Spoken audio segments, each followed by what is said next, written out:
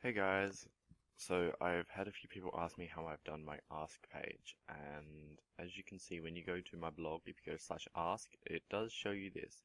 Now usually people have to use a FAQ page or something to have something similar, but I found a way to get around that all by using a little bit of JavaScript, and it appears on one page instead of having to have a separate page just be about or FAQ or anything. Which also means if people just type in ask, they'll actually see this instead of being redirected to a wrong page or anything. Now to get this working, we need a tiny bit of code, and that will be in the description just like normal. And this is it. So all we have to do is copy this and customize a theme, edit HTML, and you just want to scroll down all the way to just after body, and you just want to paste a whole bunch. So if I were to add it to mine, it'd be all here. Now I already have it, so I'm going to remove this after I've shown you guys, but that is what you would do.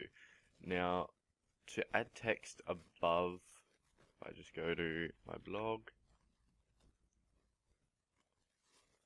so here we go, it loads up.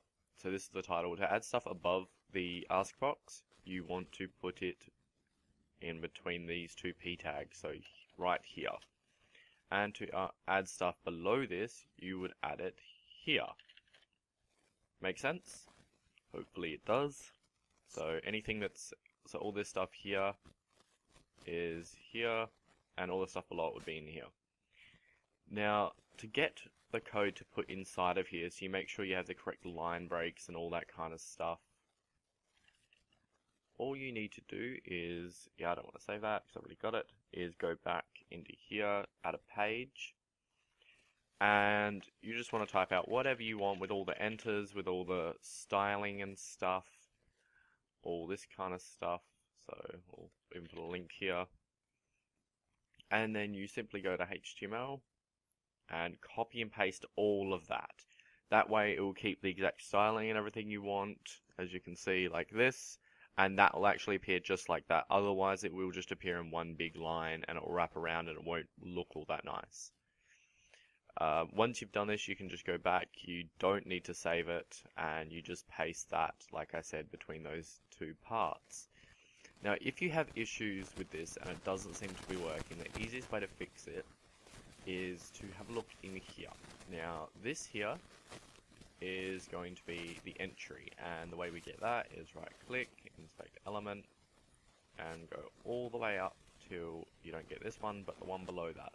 So you just get this whole entire box highlighted.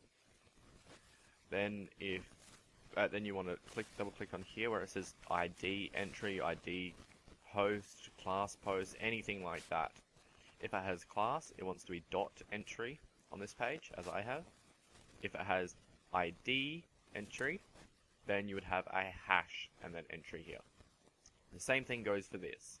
This part here, you actually need to right click on the title that you added to your ask and just check the ID or class that this one has. So mine is class title, yours may be title post, post title, anything similar to that. It's also the first thing underneath the entry usually. And that should be all. So this code, like I said, will be in the description. If you have any issues, either send me an ask or just leave a comment below. Bye guys.